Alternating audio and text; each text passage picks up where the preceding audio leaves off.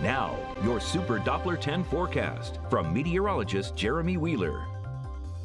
So with that said, let's get right into the beach forecast today. It will be a decent beach day. We got waves 2 to 3 feet. There is a moderate threat for rip currents out there.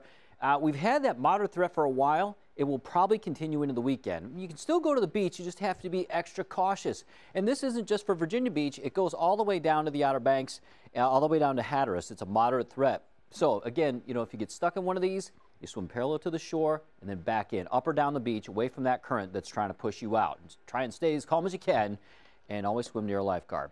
So having said that, we had a cool month. There were some beach days, but I mean, a lot of these days were below average. We ended up we'll probably end up about 4.1 degrees below average. We still have to get through today, which is going to be below average. But for rainfall, we ended up about 2.67 inches above average. We had a wet couple of weeks in there for sure. Now, our temperatures today will be in the mid-80s. We're not going to hit 90, and we still haven't hit 90 yet this year, but the heat is on for Memphis, New Orleans, even Atlanta. I think they're going to have some heat, but some storms may cool them down at 3 o'clock. But going into tomorrow, we're going to be in the upper 80s, might even hit 90. It'll get close, but upper 80s is what I'm calling for. And then we got temperatures near 100 in Atlanta, Memphis, New Orleans, Dallas. It's hot. It's going to be hot down that way. But we might hit those 90s on Sunday. If we don't on Saturday, we're more likely to get it on Sunday, and that could be the first time we hit 90 this year.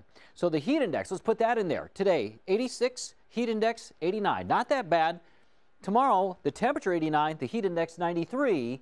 So if you're out and about, you want to stay hydrated. But boy, Sunday, that's where it could be rough. 92 for the forecast, what I'm calling for, 98 for that heat index.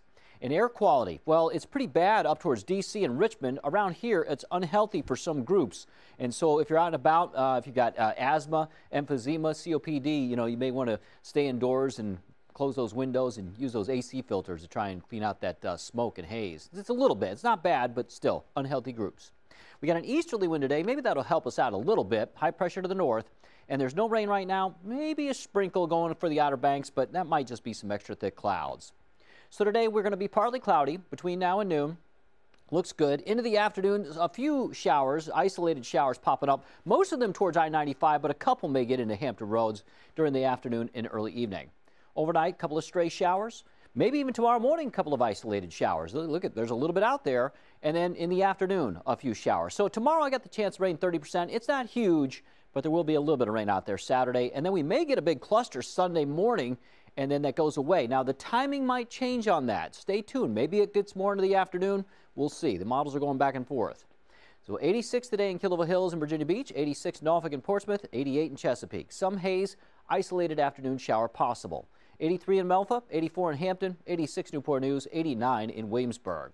And the only thing we have going on in the tropics is one little weak disturbance that has a low chance of formation near Bermuda, and probably won't have any impact on us, just, well, up the waves a little bit. 89 tomorrow, few showers, some scattered showers and a few storms Sunday, 92. And then Tuesday, not looking too bad. Hopefully the rain's just in the morning.